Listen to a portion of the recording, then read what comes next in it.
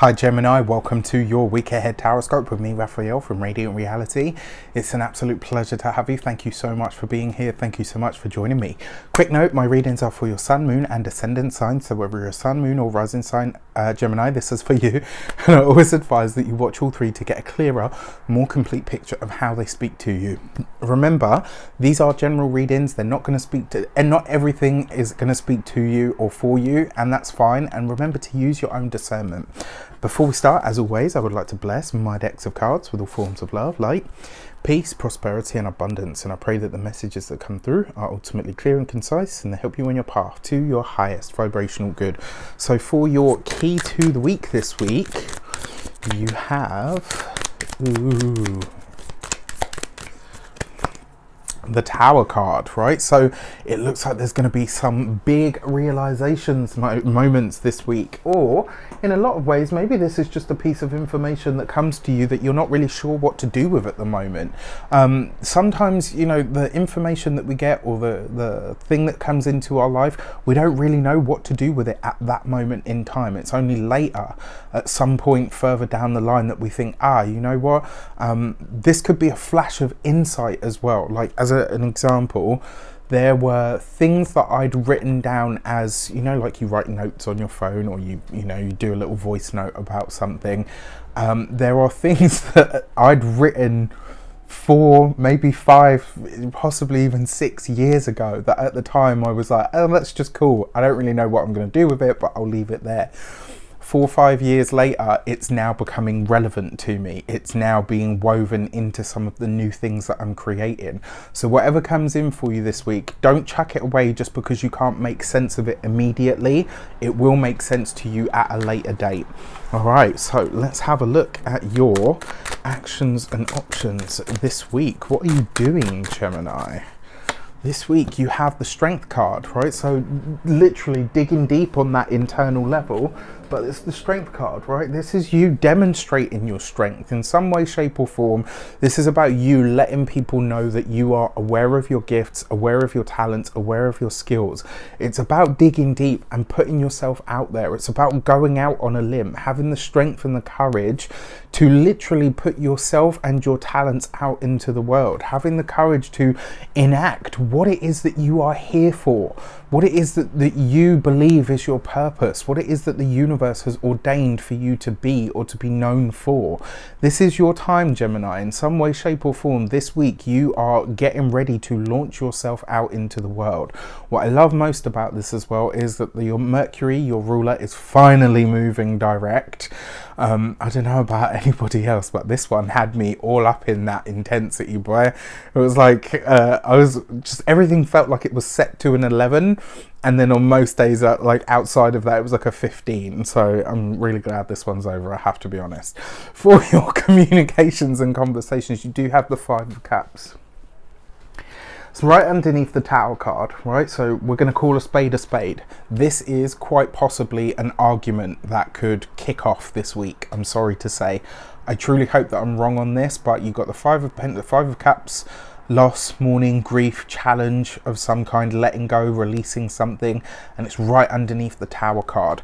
Because we're talking about your communications here, I feel like this is something that you have, that you can no longer sit on, something that you can no longer be closed-lipped about. It's like this week you are ready to roar, and it's like, you know what, I'm going to say what I need to say. I'm going to speak my truth. Like Geminis are known, you guys are known for being able to talk.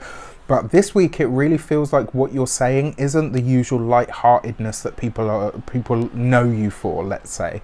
Like this week you have something to say, and it kind of feels like, you know, even if somebody's disgruntled by what it is that you have to say, like you really don't give a crap, to be honest with you. And that's not to be mean. It's more a case of I've kept my mouth shut. I've held back. I've not said what I wanted to say. And now it's over, right? Now I have to say what I have to say. And if you're not interested, then, you know, it is what it is.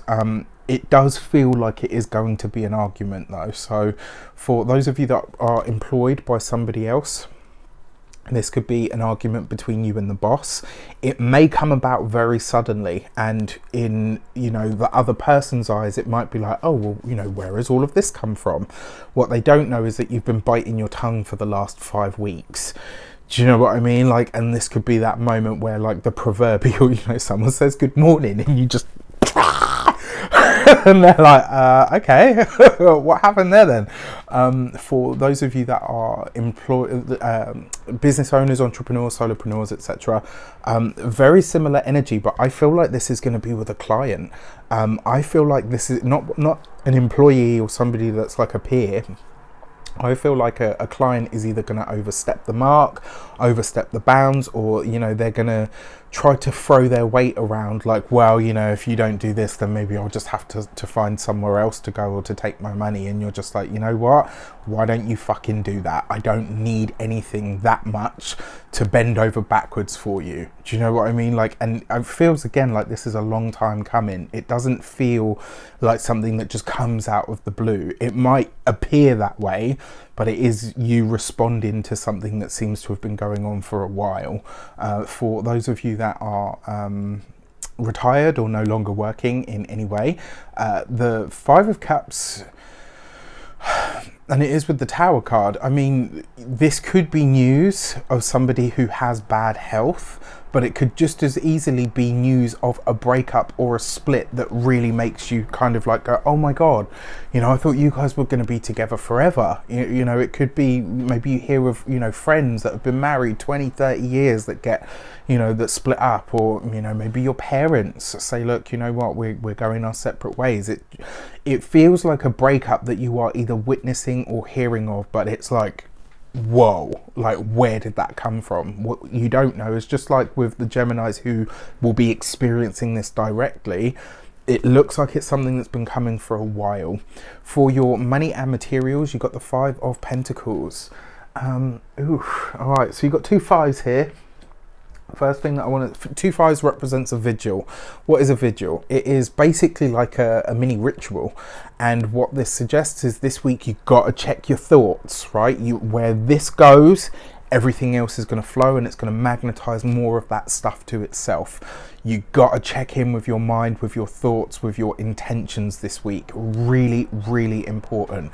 Now, for your money and materials and your finances, it looks like you're wanting to move ahead, but maybe the bank balance isn't in a place to follow yet. But you got to start anyway. All right. That's not to say be reckless and go and, you know, I don't know, hire a hall for £50,000 or dollars or whatever. Like, don't get reckless, but you've got to start with what you have, right? Because you're envisioning that what you need and what you're hoping to have will come. You know, unfortunately it's not the other way around. It has to be that way, and this week I feel like you're getting a big dose of that. It's like, oh, well, I don't quite have the money to make this work. But this is like one of those moments where it is a bit of a leap of faith, but at the same time it's also having a belief or a self-courage of some kind. For your physical health and vitality, this is going to be your throat, your neck and your voice. So if, like me, you work in any of these fields where you're using it, this week you've got to look after your voice. Especially with the Tower and the Five of Cups in the communications, because that could literally be you lose your voice. Not ideal, right? Especially if you work in unless you can deliver your sessions in interpretive dance. I know you would love to see me. That's how this next week's tarot readings are going to all be expressive dance. You know, all jokes aside. For your home and environment, this is the Five of Pentacles underneath the Strength card. This could be having to let go of an item that you really, really love or really like. It might be an item that either gets damaged, broken or lost. And I'm really sorry to say that, but it's a possibility. For your love and relations, you have the Star card. So the relationship is the place that you find sanctuary and solace. And for those of you that have been through relationship challenges, this week they finally come to an end. You know, whether for good or for ill, couldn't really tell you, but it does look like this week the relationship gets to a better place. Maybe if for a select few of you, because you've got the two Five of Cups, the Five of Pentacles as well.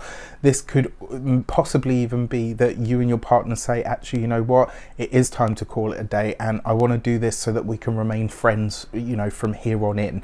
Very much a possibility. It's like if it comes to an end, it's on an amicable note, and it's like on the other side of it as well, your relationship could pull through and end up being much stronger for all of the challenges that you guys have faced. It's just going to depend on obviously the situation that you find your relationship actually in. For those of you that are single and looking, I mean, even with these cards, I wouldn't say that it's not a week for love. I just would say this week you might get more than you bargained for, or maybe what you get isn't necessarily what you were sold. If you are speaking to somebody, especially with like an online connection or whatever, this week is the week where you want fess up. I want to see you in person. I want to talk to you over Zoom or Skype or whatever. Like, this week I think could be the decider. It's like, you know what, yes, I'm in, or actually no, you know what, I don't think this is going anywhere, no thank you. All in all though, I don't think it's going to be an awful week. I don't think it's even going to be a bad week. I do feel like it's going to be not even so much an intense week. I just think it's going to be a week of revelations more than anything else. With that said, I wish you an abundance of all of that good stuff. Have a fantastic week. Let me know in the comments how it shapes up. Take care, and I'll see you soon.